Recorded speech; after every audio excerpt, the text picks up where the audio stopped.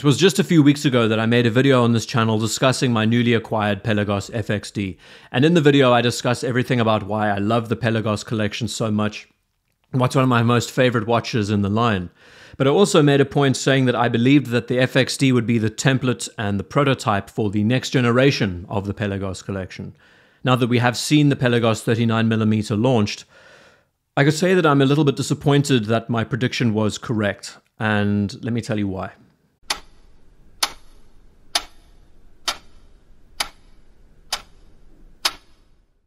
This is the new Pelagos, yet it is not just another Pelagos. It is very much a Pelagos, but it's different. You can use it as a Pelagos, of course, or you can use it completely otherwise. Now that is the opening transcript to the unveiling of this new release, and if you are as confused about it as I am, then, well, we have something in common.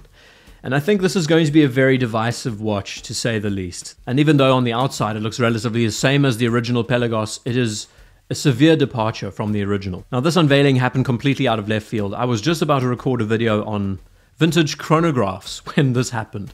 So when we're talking about an unscripted video, this is pretty much as good as it gets. You're going to get my raw reaction about this watch and what I think. So this is generation 3 of the Pelagos collection, and what we're seeing now is a far more stripped down and simplified variation of the previous model. This watch is going to divide opinions in so many ways because it does many things right, but it also removes and retracts many things that came to define this watch.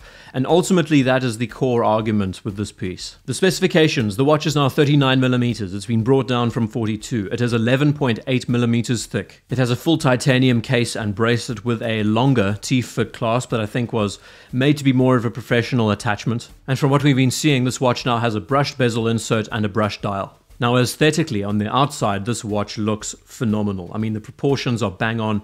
They've improved so many small things, like they've integrated the new crown guard and the new crown, which looks far more professional. It looks stunning. The bezel knurling is more accentuated. The dial has been shifted further up to the top of the crystal. It uses the new in-house caliber, boasting a 70-hour power reserve. But gone is the date complication. Gone is the helium escape valve.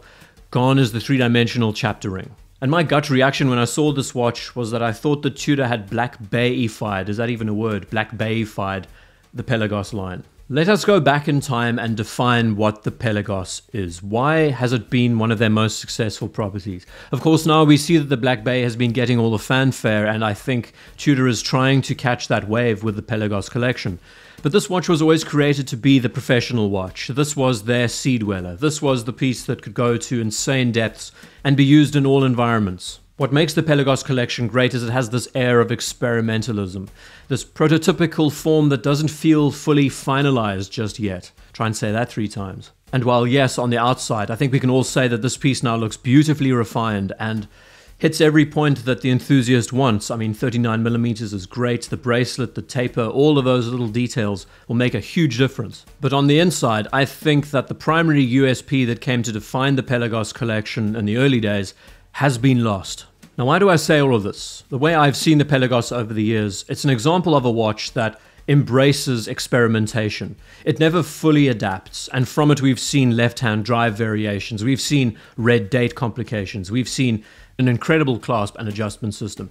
And then with the FXD, the experimentation continues. Fixed spring bars, beautiful blue dial and bezel, a fully graduated insert that glows like a torch. And even though a lot of these ideas were odd and strange, they all still managed to communicate that these were professional-oriented instruments.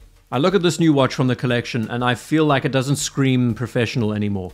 Why do I say that? Well, the marketing and advertising around it basically says that you can wear it sunbathing or in the pool. You can wear it on the dance floor. You can wear it while driving your car. They're trying to orientate this new watch around the casual wearer, the fashionista, the beachgoer, and not the worker. And there is a strong divide in this area that I think is going to affect how people see the new generation of the Pelagos. Because yes, it boasts a titanium case, it's incredibly well built, it has so much great technology surrounding it, but now I believe it lacks an X factor that truly made this watch otherworldly and so different. So why have they done this? Why have they gone down the route of a safe design? I think they just want to deviate away from the Black Bay collection, which has been their most important property. And from the very beginning, we were asking for this watch, and now we have it. But we've now also got to think about those who want to wear this watch at 42mm and not at 39mm. Now I'm going to put on my tin hat and critique one element to this watch that doesn't make a lot of sense, especially if we are looking back into the archives and observing classic Rolex designs and where this originated from. The red line of text. Why did the earlier generation have a red line of text? Well, it was mirroring the Rolex Sea Dweller. This new 39mm model is following in the footsteps of the 1680, which was known as the Red Sub, but that had a date. Or is this watch trying to imitate the Sea Dweller 43? Well, that watch has a date.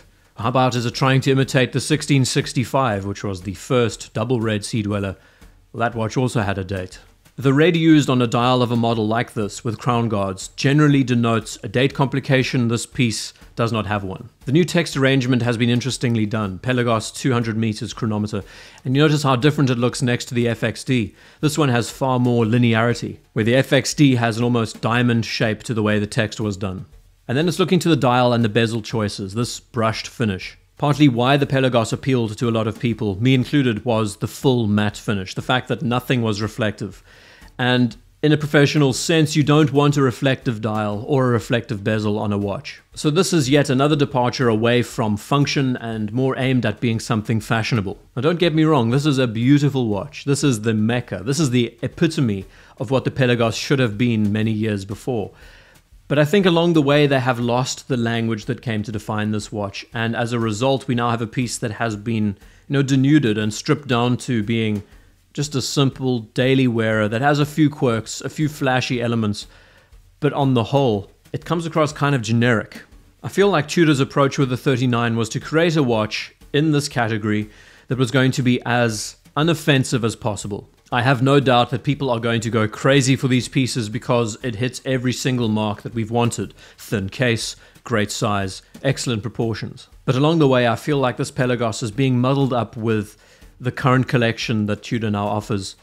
And it's now just portraying itself as another watch with nothing truly special about it, with no true defining substance around it that the earlier ones did. It's also crazy to think that over the years I've created renders and designs of this watch that look exactly like this. If I had to go back into the archives, I'm sure I'd be able to find a design that looks almost identical to this release. But now that I see it in the flesh, I feel like something is missing. I feel like it's missing something that's going to grab you and hold your attention for far longer. With all that said, with the pedantic point of view out of the way, you are getting an exceptional watch here that's priced extremely well. Full titanium, manufacture caliber, an exceptionally good size, an everyday wearer in every sense of the word. And my only real gripe about this watch is I think it's missing something. It's missing excitement. It's missing a date complication or a fully graduated bezel.